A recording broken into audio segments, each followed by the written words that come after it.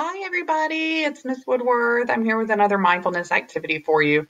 We've been talking about mindfulness all year, and we're talking about mindfulness. We're talking about being aware of, thinking about what's going on in your mind, what's going on with your body, and what's going on with your feelings. And so today, I want to focus on an exercise we can do to focus on what's going on in our bodies. And we're going to do something called making lemonade. So when you make lemonade, you're going to squeeze a lot of lemons into it. So that's what we're going to do today is we're going to squeeze some lemons to make some lemon juice. And while we're doing that, I want us to be thinking about, being aware of, being mindful of what's going on with our bodies.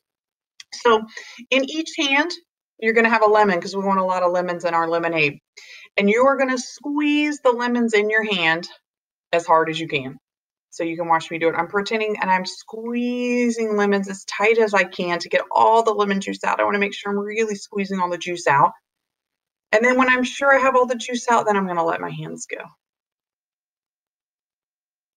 So while we're doing that, we're all going to do it together now. While you're doing that, think about, be aware of what's going on in your hands. How do your hands feel as they're squeezing?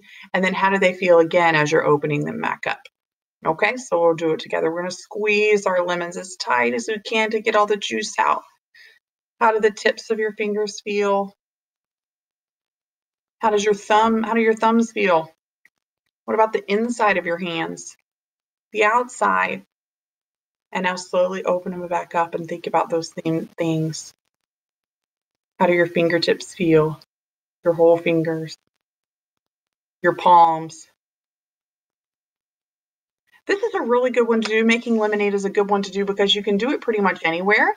And it kind of helps you think about and be mindful of your own body. So practice this one at home. I really like it. And I'll be back next week with another activity. Have a great one.